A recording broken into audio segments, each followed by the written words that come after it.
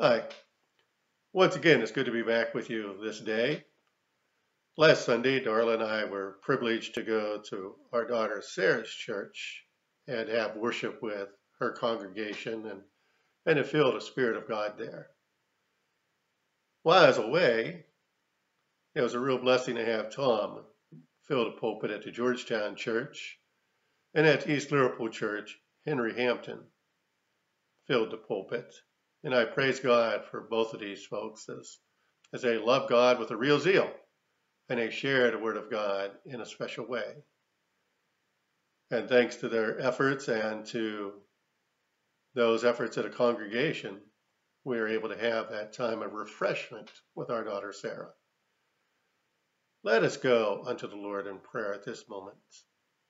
Our Lord God, we come humbly before you, asking that you would open our hearts, that you'd open our minds to the indwelling of your Spirit and of your Word. We pray that as we delve into the depths of understanding the scripture of Matthew, that you will draw us even closer to you. May these lessons be applied to our lives each and every day. And Lord, we pray that your hand will be upon those who stand in need today. There are so many that need your touch, and we just lift each before thee, knowing that you know their names, that you know their situations, that you care greatly for all of your children. May your touch be upon them. In the name of Jesus we ask. Amen.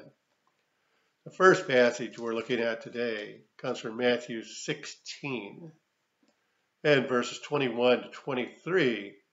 And this is a passage where Jesus begins to foretell his death and his resurrection to that inner circle, to the disciples.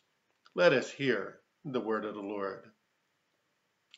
From that time on, Jesus began to show his disciples they must go to Jerusalem and undergo great suffering at the hands of the elders, chief priests, and scribes, and be killed, and on the third day to be raised again. And Peter took him aside and began to rebuke him, saying, God forbid it, Lord. This must never happen to you. But Jesus turned and said to Peter, Get behind me, Satan. You are a stumbling block to me, for you are setting your mind not on divine things, but on human things.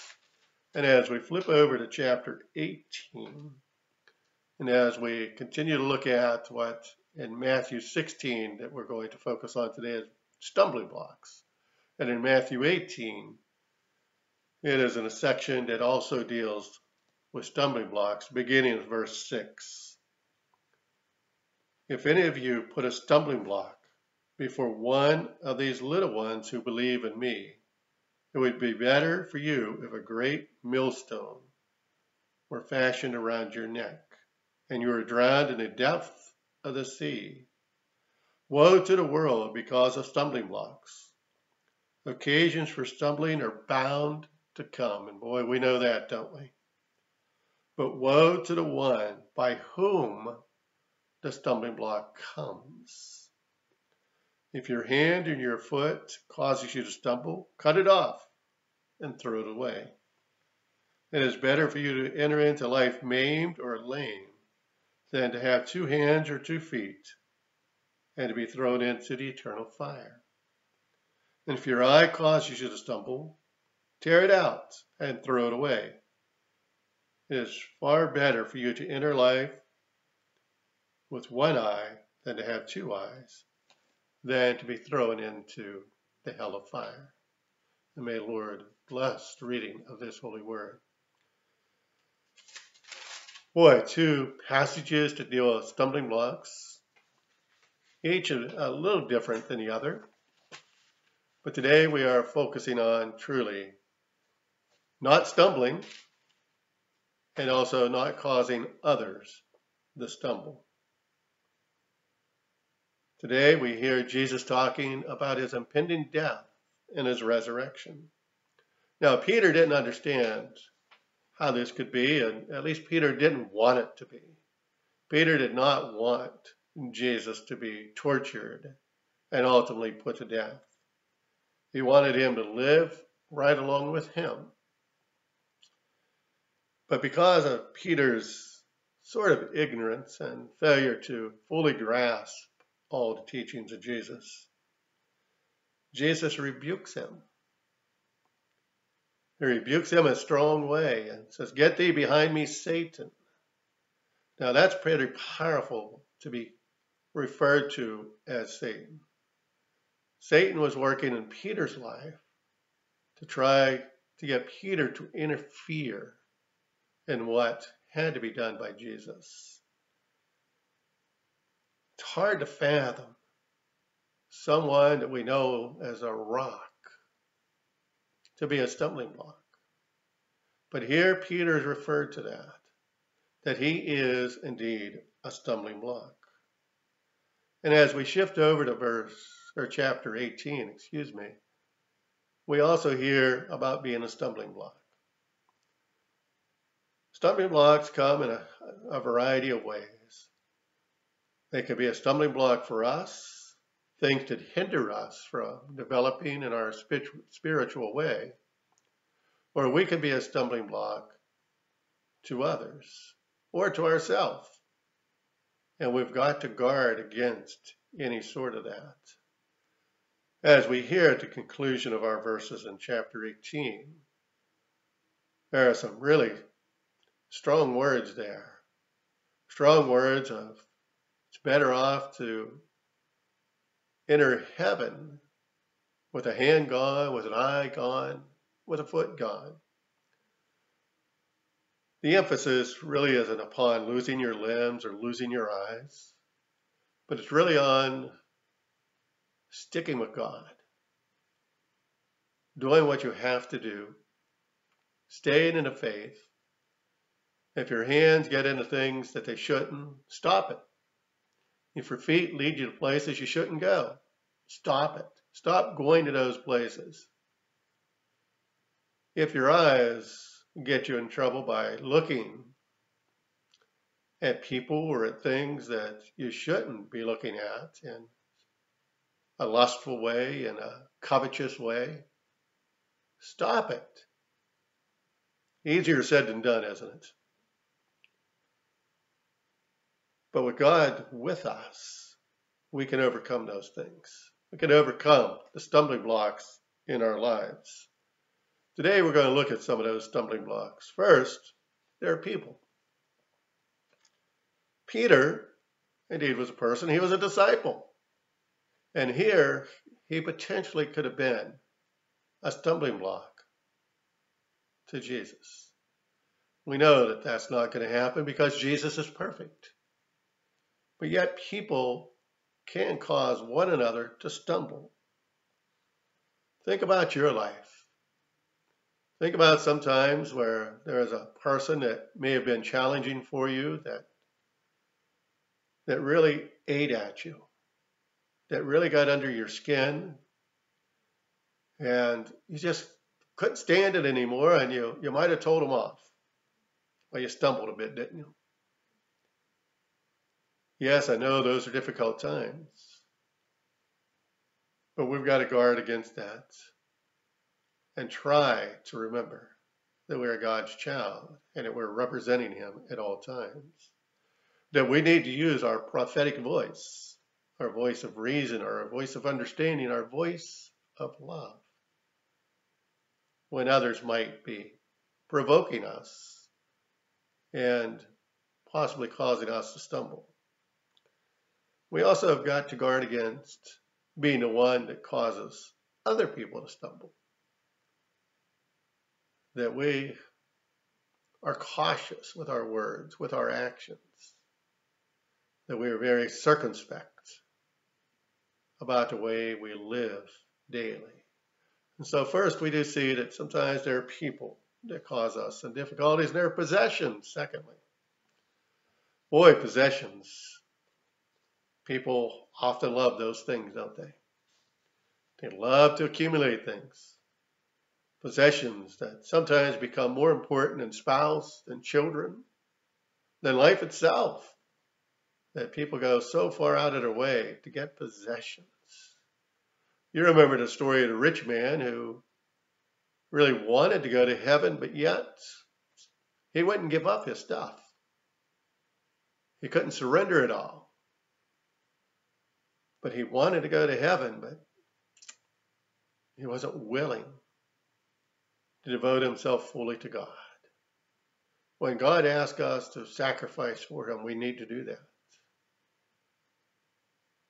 We need to yield ourselves totally unto the Lord.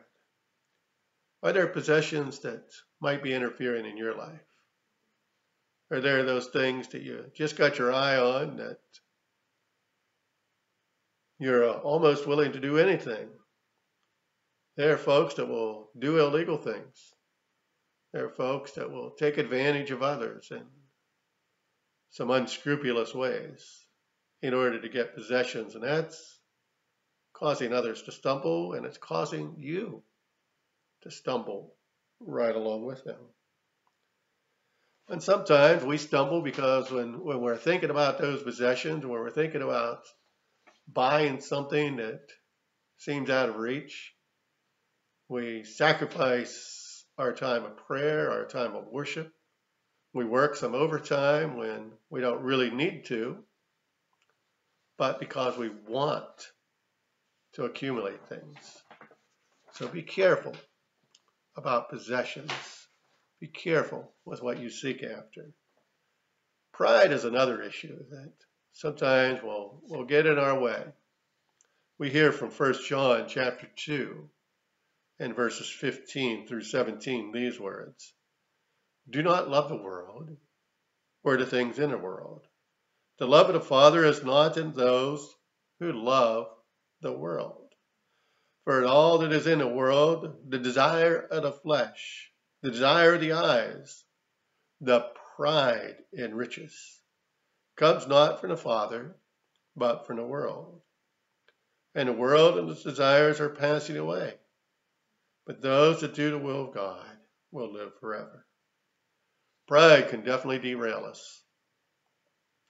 Peter had that issue in his life many times, and there are folks that you know and that I know, and sometimes it might even be us, might be me, where pride certainly can get in our way, where it can knock us down for a bit, could cause us to stumble.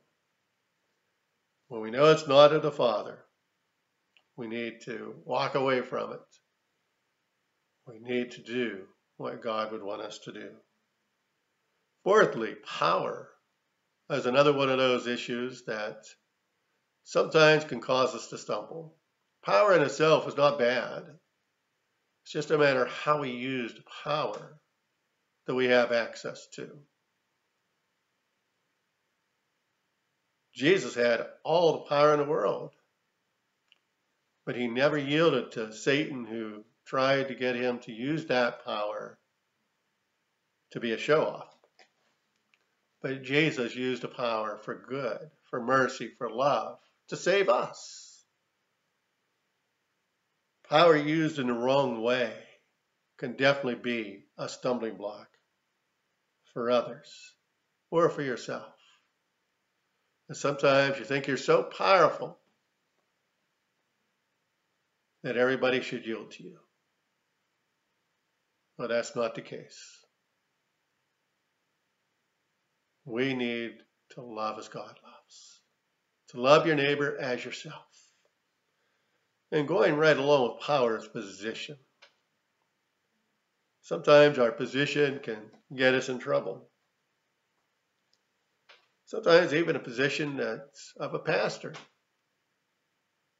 can cause others to stumble. Because as a pastor, as a Christian as well, we have really an awesome responsibility to live a godly life and to be careful to uphold the position we have, whether it's a pastor, whether it's an elder or a deacon, a treasurer, a Sunday school teacher. the church custodian, the secretary, the musician, whatever position we have, we need to do it for God. We need to serve him with our whole heart and our whole being and be thankful for the position that God has put us in. Sometimes people get into positions in churches and organizations and groups and they think they run it all. They think the church is theirs. They think because they say so, this is the way it ought to be.